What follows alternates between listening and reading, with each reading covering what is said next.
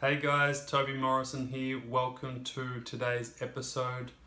Today's video is on how to create intimacy even if you can't get out of bed. One of the biggest problems with chronic fatigue syndrome and fibromyalgia is that when you're so consumed with your own problems, it is really hard for the other partner in the relationship or loved one to feel a sense of connection. And sometimes that connection can be lost for a long time. And I think it's only reasonable and understandable that you can start to have doubts within the relationship when that connection is lost. It's only natural. And this video is about, okay, how can I create intimacy in this relationship even though my circumstances aren't great right now? And for any partners out there who are going through a hard time, or anyone in a relationship and they're going through these kind of circumstances, my hat goes off to you for the fact that you're still in this and you're still committed. And it says a lot about you as a human being and also your love for the other person, because it's not easy to watch someone go through something so challenging and so hard when, one, you can't control anything, as much as you'd love to help them and be able to change how they are. Unfortunately, that's not, you can't do that. And so the fact that you're still here and you still care and you still want to improve, and the fact that you're watching this video says a lot about, the person that you're in the relationship with and the love that you have for them. So my hat goes off to you. So these tips are useful for both partners, not just one, not just the person who's suffering, but the person who is also, in a relationship with the person who's suffering. So how to create intimacy?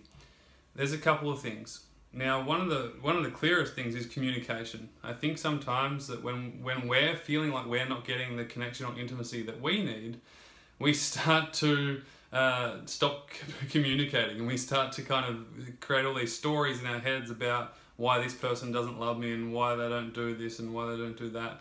And then the other side of the story is that you start to feel the same thing but in a different way. You start to tell yourself different stories and go, oh, that person, he doesn't like me, or she doesn't like me, or they don't care anymore like they used to.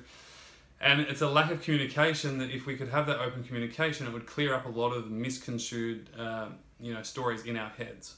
So the first tip is communication. Have open communication. And sometimes you need to communicate in words, sometimes in a written form. Sometimes it's easier to write down how you feel in a constructive way, and you can give it to the other person so they can receive it in a more softer way. That's also a useful tip. If you haven't heard of the 5 love languages, you can Google that now, but there's 5 love languages, and what that means is we all have different types of ways of loving somebody and also receiving love. And everyone's different. You can actually take a test online. I think if you just Google love languages, you'll be able to take that free test. Now, the 5 love languages are this: physical touch, words of affirmation, acts of service, receiving gifts, and quality time. Okay, not in that order. That's just what I've written here. So you can see that some people would prefer more physical touch than let's say gifts. Some people would prefer more acts of service than physical touch. Some people would prefer much more quality time than receiving words of affirmation. So what we need to do is figure out, okay, what do I like? And also, what does my partner like? And then communicate that to the other person. It's really interesting, because when you figure it out, okay, when I feel I'm loved, it means that I'm getting, my partner's giving lots of acts of service, or I know when I'm loved is when I give quality time, or when I receive quality time. So you can figure that out. Sometimes some people need more physical touch. They need physical touch to know that they are loved and that they are wanted. And it's all understandable. Everyone's got different love languages. Everyone's completely different. And so it's really cool if you can communicate that with your partner and figure out, okay, well, that's his love language, so what's mine? Or that's her love language, and what's mine? Does that make sense? So you can check that test out online, but you would even know if you just sat down for a moment and thought about it. When I get this, it makes me feel great. What is it? So you can write that down and then communicate that with your partner. Now the other thing is, when you're going through such a hard time, sometimes it's just about recreating that intimacy. Now you can do that through the love languages, which I've just explained to you. You can do that through communication, and you can also do it through subtle things where you're just giving something to the other partner just because you love them. Rather than trying to expect something back from them, if you show up and you just do something that means a lot to them, you may be surprised at what you might get back. So I've just written down a few things here, and again, everyone's different, so you'll figure out what works for you. But you know, things like giving a little foot rub, or giving a little head massage, or even just a little gift, or writing a letter.